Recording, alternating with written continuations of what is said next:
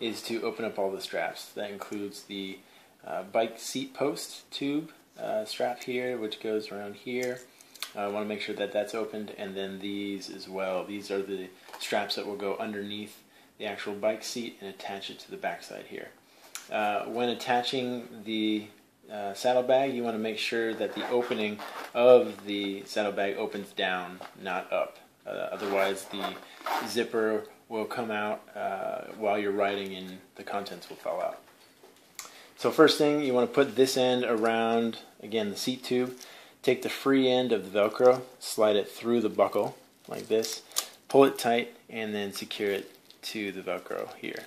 There will be some free end here. That won't matter and will not affect the security of the saddlebag. Next, you want to take this free end up here and put it through the bike cage on the back side here. Pull it down tight until the saddlebag lifts up so it's flush against the seat. Connect it either by the buckle or the Velcro, and then pull down tight to make sure that it doesn't wiggle loose. You want to repeat the same on the other side, and that'll do it.